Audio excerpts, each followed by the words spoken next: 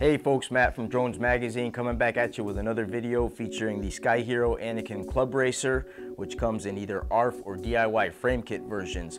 If you order an ARF kit, basically all you're going to need is your radio gear, a video transmitter, and battery, and you're up and ready for flight.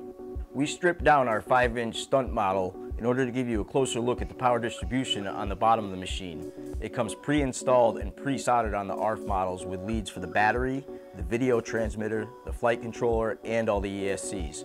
No work to be done by you. The Sony 600 TVL camera that's mounted on the ARF models stock comes pre-wired, but there's also a pinout sequence right on the back of the camera in case you need to change anything up per the VTX you're using. The CC3D flight controller that comes on the ARF models as well is wrapped nicely in an alloy case.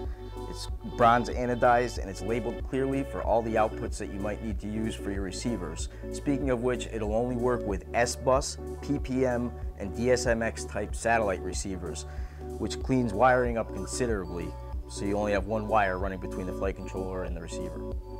The included Xnova 2300 kV motors and the 5-inch bullnose props on the ARF 5-inch model propel this little machine to pretty insane speeds, only on a 3S battery.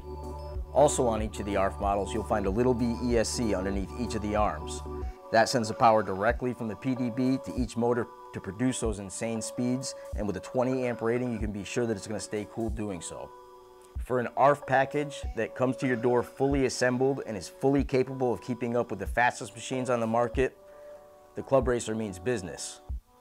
Be sure to check out our next video where we'll be talking about the mechanics and specifically the A-frame design of the Club Racer. Thanks.